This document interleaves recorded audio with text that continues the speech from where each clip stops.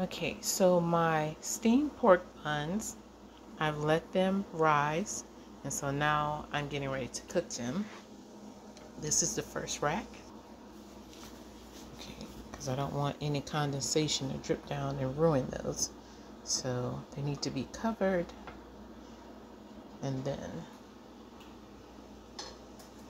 the first rack added on. And because of the condensation from that as well, I just take and flip this over like so.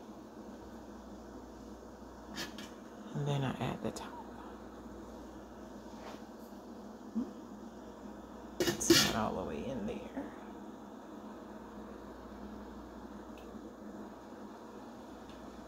Okay. And that's like that. And this will go for about 20 minutes. Okay, the 20 minutes are up. Let's see what we have here.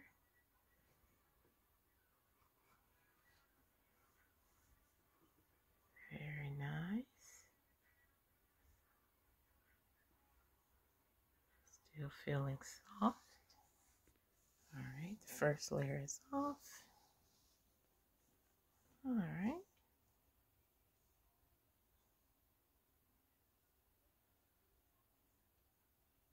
Very good.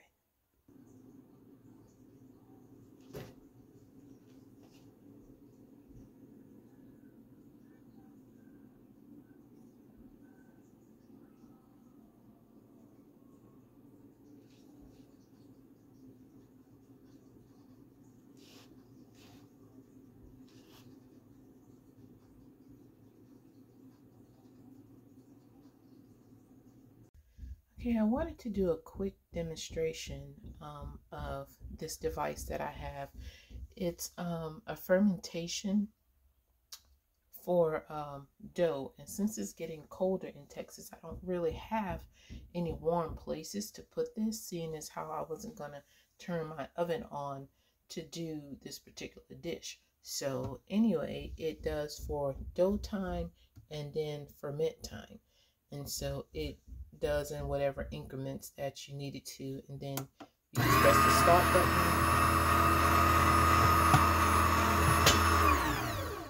and it starts to rotate.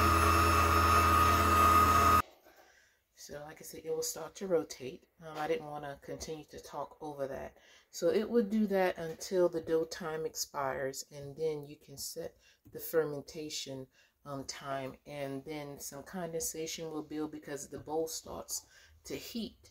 And it doesn't overheat your product or anything like that until that time expires. And I had this nice big fluffy ball of dough that was just perfect. So another step that I want to do, give me just a moment. Okay, here I have my steamer that I use to make the buns in, and the lower part is where you put water, and then this other part here is where you're doing the steaming. I mean, you can't really put anything across the lower part. So in this particular part as well, you'll have a set of buns steaming. And what I did with that was I took some of my cloths, because you can't allow any condensation to build up on the top where it'll fall down and wet the buns. So after having that in there, and then there's another small little plate. This is the one that goes over, but I have one that's smaller that actually fits down. Give me a moment. Okay, so this is the smaller metal disc, and so you'll put that down in there like so. Put on your parchment paper, and then you'll arrange your dumplings or your buns, and you can see where I previously had the 5 that was there. Then you'll take and put on your other one, and of course your other paper. Set your buns on there. But at this particular point also, I ran into problems because water started dropping on the top. So I actually had to take this off, and be sure you poke a hole in the paper there. And so what I did with this one was I had to get another cloth, and put over. Then arrange this on top.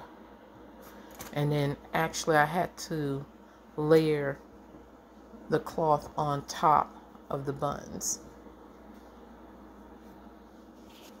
And surprisingly enough, it didn't stick to the buns. And you guys will see that in the other video. And I was able, or the other part of the video, once I put all of this together.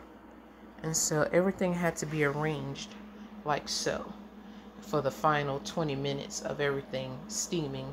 And then you get what how it's going to turn out once you see the rest of the video.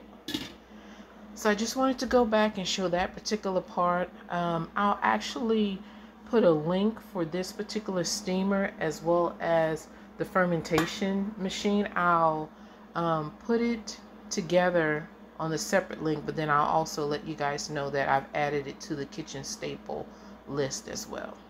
Well, that's all I wanted to say, and I'll see you guys another time.